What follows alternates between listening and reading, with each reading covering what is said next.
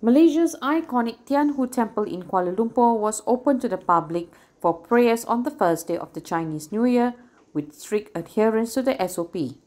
Visitors were relieved at being able to mark the Year of the Tiger alongside their families after last year's celebrations were confined to homes nationwide. A lot happier as compared to during the lockdown period where you're alone and you do things alone.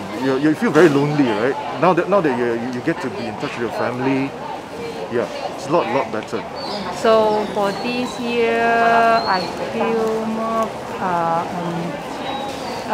even though we still keep the social distance, but however, I feel the freedom to go out and visit and do the things that I like to do.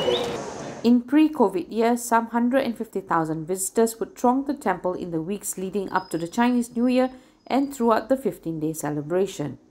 Elsewhere, visitors thronged the Aquaria KLCC to catch the lion dance underwater performance. One visitor said she wanted to do something different this year. This is different because normal is not in the water because my children like to see the lion dance. Yeah, because this few years I don't want to go to temple, so I come to see the aquarium because my children also like the fish.